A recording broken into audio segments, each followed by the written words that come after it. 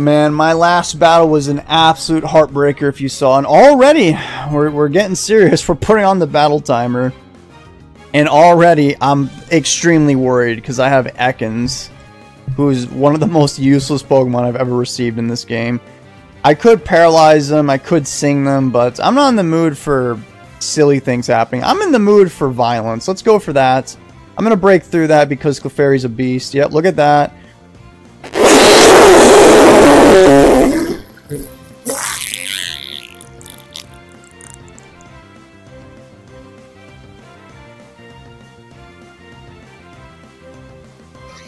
He actually switched on that. You can get paralyzed right now, you know? Oh, man, that would have been perfect. I can't believe I'm going to say this, but Clefairy return. Go. Ekans. God, Ekans resisted that. Still took a quarter of his HP. Yikes. Okay. Now, their wisest decision would probably go to Dratini and let that thing die.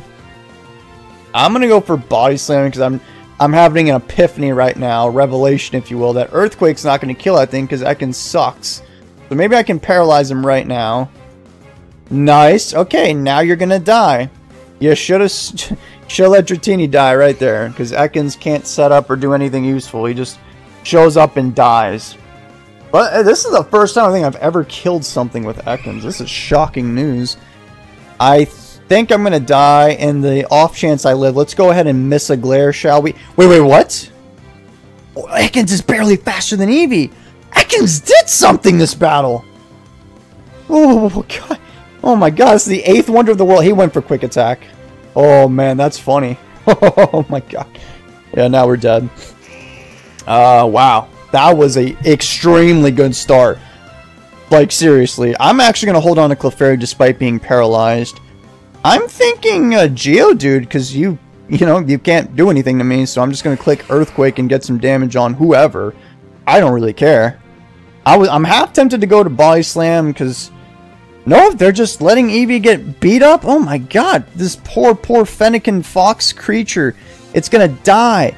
He went for Quick Attack. Oh my God, that's a game-changing move. I only have 95% of my health left. What am I going to do with myself? Okay, that's a Pokemon that knows Earthquake. Do I have any flying types? Nope. Well, I should probably go to Clefairy to sponge this hit. We're gonna, yeah, take that pretty reasonably well. We're gonna go for Blizzard. I'm gonna break through the para. Ah, that was smart. Yep. Yeah, see, they're understanding. They're learning today, as the kids call it. This is actually really good. I'd rather see this thing than Sand Slash. Now is my opportunity to paralyze this thing. Don't get paralyzed. Excellent. Now we have inconvenienced Drowsy's existence. I just hope they don't have rest.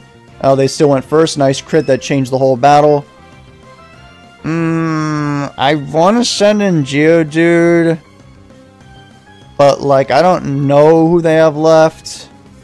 Tell you what, they can't paralyze me with Thunder Wave. I don't think they're going to be crazy enough to go for Hypnosis, but man, every time I say that, my opponent's crazy enough to go for Hypnosis. I'm going to go for Earthquake.